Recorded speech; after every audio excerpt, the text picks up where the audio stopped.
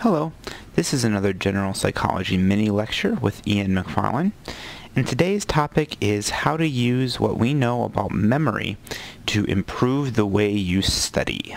So this week, we started out talking about sensory memory and how we bring in information from the outside, the importance of attention to what makes it into short-term memory, followed by encoding methods. We spent some time talking about memory retrieval, including things like recall versus recognition, and looking at the importance of retrieval cues. And finally, we talked about forgetting and some of the processes involved in why we don't remember things that we ought to. So today we're going to talk about how you can incorporate all this information and apply it to your studying so that you can do better in the classroom. And we're going to start out talking about encoding. Now, we remember that studying usually involves effortful encoding rather than automatic. Okay, although I have tried in the class to get you more involved in classroom activities to make some of the information perhaps automatically encode, but unfortunately, you won't be able to count on that as sufficient for your exam. So one thing we need to think about is the process of how we organize material. We will remember better when we begin to organize information when it's coming in. Okay, so as you're learning information, you want to organize it in some way that makes conceptual sense to you. Remember that semantic encoding, which is encoding based on the meanings that you attach to the material, is the most stable and easiest form of encoding to retrieve later. So it would be to your advantage to perhaps use the Cornell method of taking notes. Now the Cornell method is where you take notes on your paper, but you keep a column on the left where you organize your material as you go using headings or being able to tie it and connect it to other material. It also helps if you review your notes shortly after lecture, perhaps that same day, perhaps the next day, to rewrite your notes and organize them in a way that makes sense to you. This might be, putting all the theorists together, matching theorists to their research studies, organizing concepts and adding examples, whatever makes sense to you. But the more you organize your material, the better shape you're going to be in. The next tip for effortful encoding is to space out your practice. Psychologists often talk about this as distributed practice. Now, you've probably heard over and over again that you probably shouldn't cram. Now, the science behind that is when you are taking in massive amounts of information at once, you're not able to sort that material clearly, you're not able to draw connections and organize it effectively. Essentially, you're just trying to take too much information and jam it into your memory at once. You're in much better shape if you space that out. And research has shown time and time again that even little bits of studying spaced out over a long period of time will make a huge difference. So for example, instead of studying constantly for 24 hours before the test, if you just spent 15 to 20 minutes a day going over material, you would be in a much better place. Okay, you'll be able to strengthen the connections of that material, you'll be able to link it with other information, and you'll be able to do this in manageable chunks. Also, if you're doing it as you go, you're able to focus more on new material while you just kind of periodically refresh information from the past. We'll talk more about that in a little bit here. I already mentioned semantic encoding, so it's important that you attach meaning to what you're learning. Okay, just memorizing words or definitions is really tough. Okay, you remember things better when you have a more thorough understanding of what you're trying to encode. Okay, this is a place where if you can make personal connections, if you can create stories that go along with things, if you're able to describe and apply the material rather than just be able to reproduce a definition, you're going to be in much better shape. A great way to practice this is with someone who's not currently taking psychology, and to try to explain some of the concepts from class to that person. This could be a roommate or a friend or a family member. Really could be just about anybody, as long as they're willing to listen. Now, if it's a friend at school or a roommate, you may offer to do this for them too. The idea being, if you can explain it to someone who doesn't have the background, then you're likely in good shape. Whereas if that person's not able to understand what you're trying to explain, then perhaps you don't know it quite as well as you thought you did. And this goes hand in hand with the next principle, which is elaboration. This is the extent to which you can go beyond what the simple definition of something is, and you can create additional information that's relevant, and it's even better if you can connect this to your personal life somehow. Okay, again, you start to make use of that automatic encoding, which is stronger than the effortful encoding.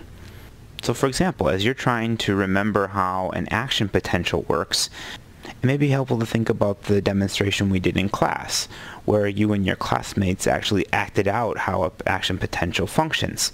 This may be useful for you to remember the different ways that a drug can either interfere with or enhance the likelihood of an action potential being transmitted to the postsynaptic neuron.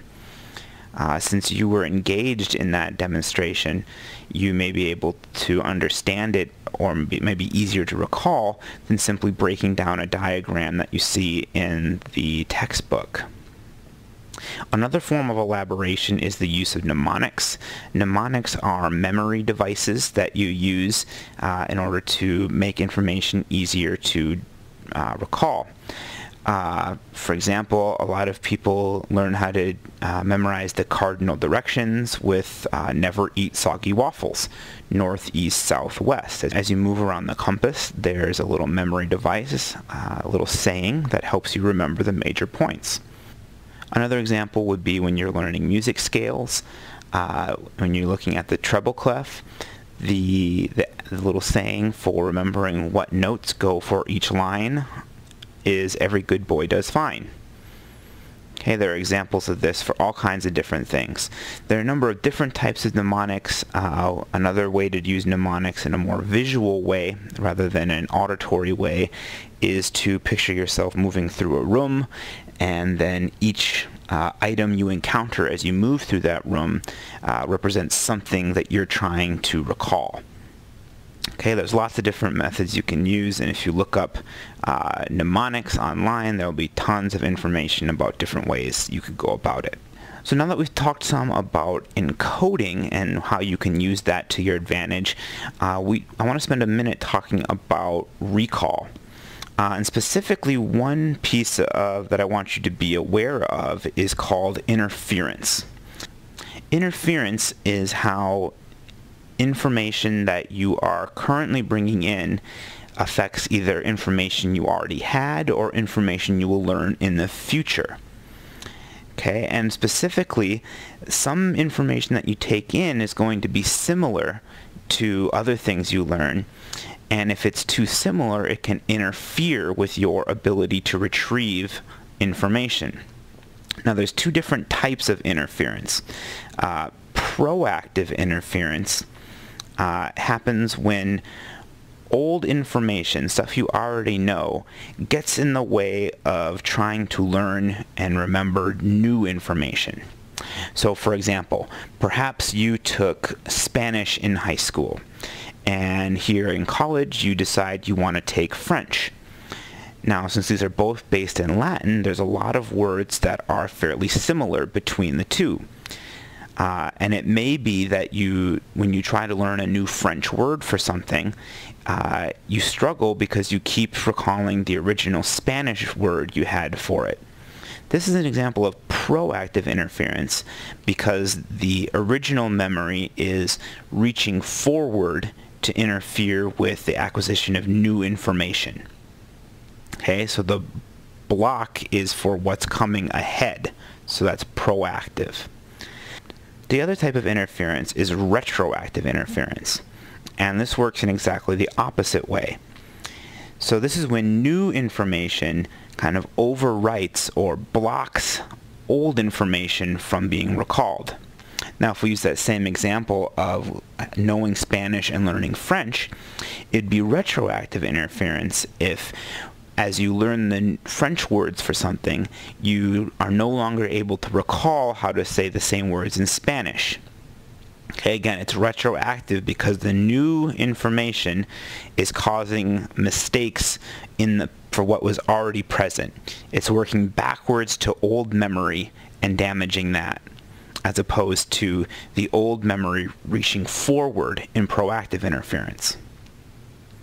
This concept affects your studying in that you need to be careful about the way you take in information, particularly information that may be similar to things you learned in the past. You want to be sure to pay extra attention in these situations so that you are not losing information you had before if you still need it, but also that the new information is encoded separately. This is where the elaboration can be particularly important, because if you can create kind of new meanings or new personal attachments to the new material, that will help distinguish it from the old material, okay, which will have a separate set of semantic meanings because you have attached different meanings and different memories to that than you do the new information. There are also several other ways you can use what we've learned about memory to improve your study skills. One thing is to really think about studying as a job, okay, when you're looking at learning new material. And we can learn a lot in this case from people like athletes, musicians, and actors. Okay, when these people are trying to learn a new skill, whether that's playing a position or learning plays for an athlete, whether that is learning a certain piece of music or a certain script for performing artists, you need to practice similarly to how you want to perform when the stakes are high. So if you think about athletes, they may do walkthroughs of new plays, but they're going to practice the plays at full speed before they use them in a game. Similarly, musicians, they need to play the piece the entire way through when they practice. If you just practice isolated parts of it, or if they only play it by themselves without hearing how everyone else is going to play, the performance when there's actually an audience there isn't going to be as good. So, stretching this analogy to study skills, you need to practice recalling information in ways that are going to simulate how you're going to be required to use it later. So for many lower level college courses, that's going to mean performing on exams. Okay, so you need to simulate these exams as a way to figure out how prepared you are to take them.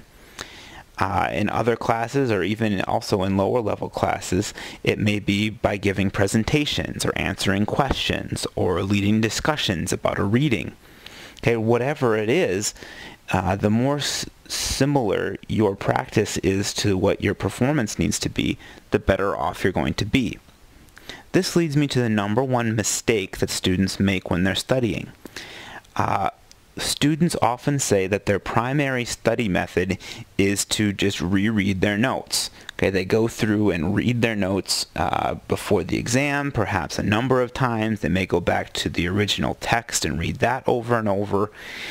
Simply reading the notes is not sufficient. Okay, what is happening here is you get a false impression of mastery. Okay, you're mistaking familiarity with the material with the ability to really command the material. Okay, so while you will become increasingly familiar with the content, you're not practicing having to recall the content independent of all the retrieval cues. So a much better use of your time is to try to reorganize your notes. There are a number of different ways to do that. One example you could do is to try to reorganize everything into a concept map. A concept map is kind of like a flow chart where you take the major ideas of the unit or the chapter or the class as a whole and you organize them and try to find connections between them.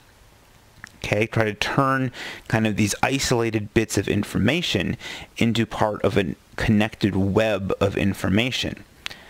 Okay, this is really helpful because as you build connections between concepts, it gets easier and easier to recall them. Another way you could do this, if you're going to go through your notes or your text again, is to take the section headings and turn them into questions. So if the section in the textbook is labeled the role of the hippocampus in memory, then turn that into the question and ask yourself, what role does the hippocampus play in memory? And then without looking at the text, try to describe that to yourself. Try to write out that as if you were writing out a test question response to that. And then go back and use the reading or your notes to check your work.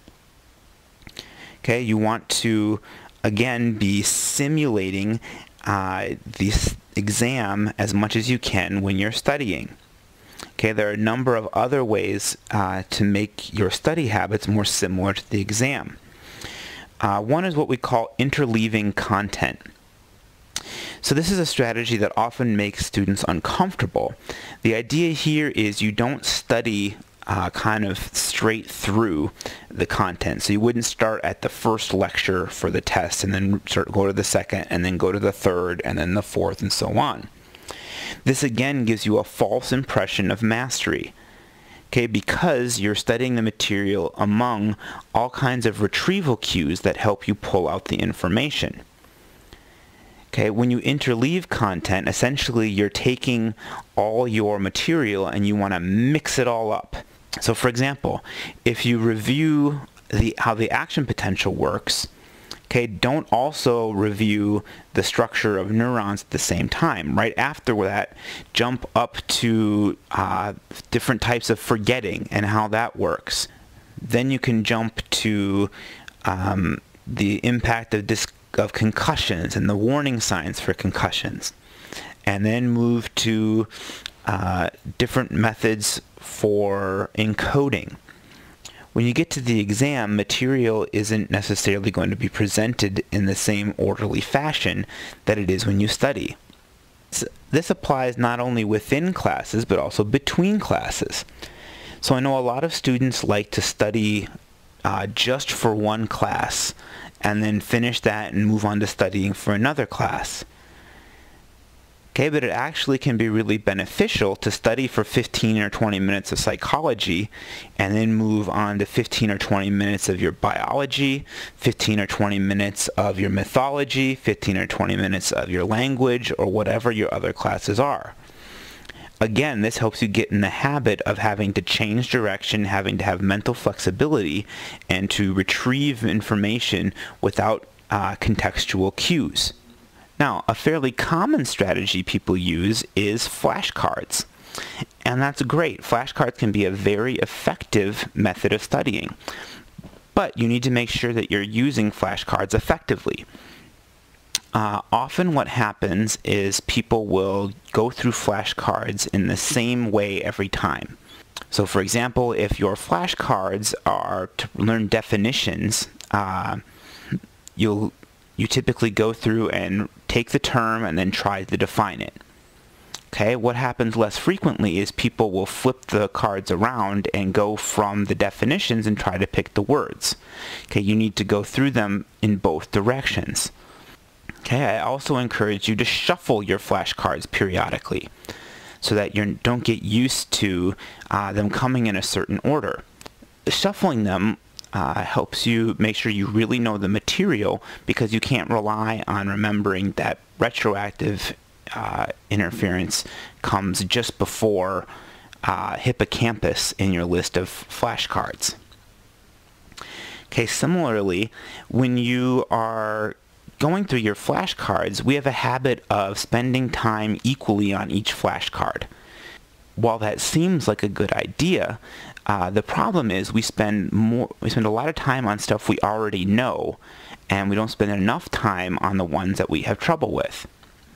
Okay, so when you make your flashcards and you're going through them, okay, you want to organize them so that the ones you get wrong you practice more often because you need more practice, versus the ones you get right you can practice less frequently, just enough to make sure you don't forget them.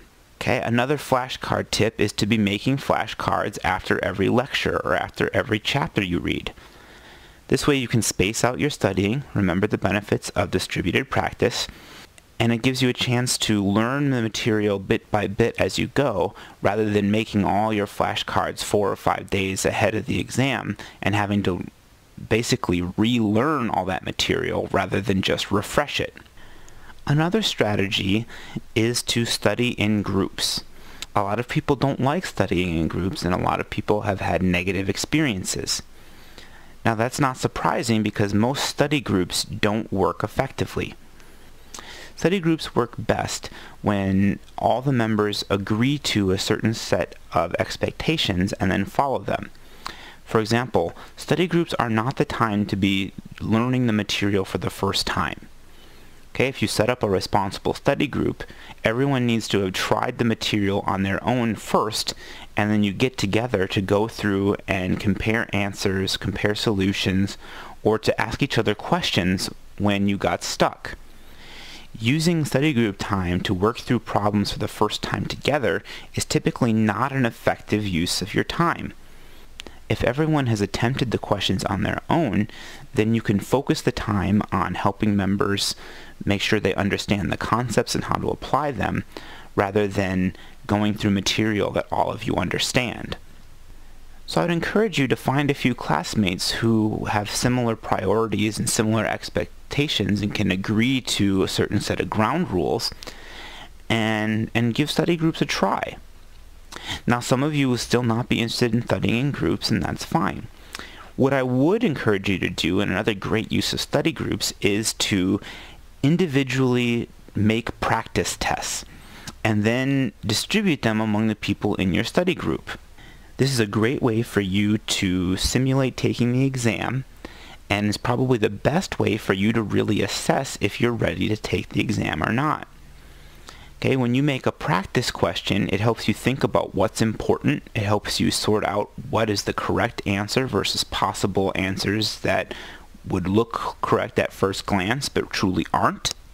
It gives you a chance in writing open-ended questions to think about how concepts are related or different at a large level. And then if you have 3 people in your study group and you all make a practice test and trade them, you have 3 exams you can take to help you prepare for the exam you're going to take in class. Okay, and actually take the practice tests like they're exams. Sit down for 50 minutes, work your way through, don't consult your notes until afterwards. It can be uncomfortable because you may get a lot of questions wrong at first. But it's better to find out you're not prepared ahead of time when you still have time to go back and brush up on the material you missed than to give yourself a false sense of mastery, get to the exam, and then produce at a low level because you weren't really prepared. So to wrap up, we went through tips for effortful encoding, including spacing out practice, reorganizing notes, and adding meaning and elaboration to the information you're studying. We went over the concepts of proactive and retroactive interference and talked about the importance of elaboration to help prevent that from happening. And then we went through the actual logistics of setting yourself up to study as similarly to the exam as possible. If you have any questions about what I went over in this mini lecture, feel free to send me an email or come by my office hours. I hope this helps you study, and I look forward to seeing you in class.